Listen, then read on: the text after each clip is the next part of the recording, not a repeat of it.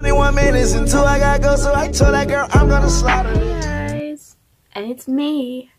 And today, I'm gonna be telling you a short, spooky story.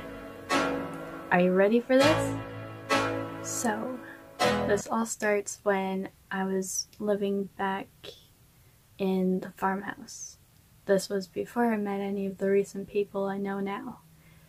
And this farmhouse, it was not bad, although you could hear the pigs squealing at night to be let out, but that's not the scary part that I'm talking about today.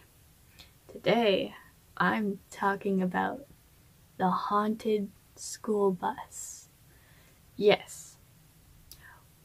My sister had a toy bus that, even without batteries in the remote or the bus itself, it would run, it would roll around the house, well, mainly the room, and it would just do it at random times of the day. We wouldn't even touch the controller or touch the toy.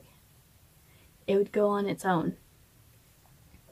And so we were like, okay, well, let's check the batteries, because at the time we didn't know that there were no batteries in it.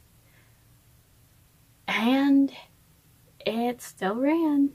It would do little circles, and then it would go straight for my sister. And she was just like, no, no, no, no.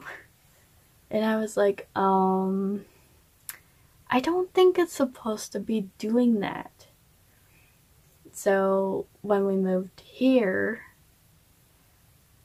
we don't know where it is, but it was in the closet in a box for a little while, and my sister could still hear it rolling around in the box. And I told you this was a very short story, because this is the end. But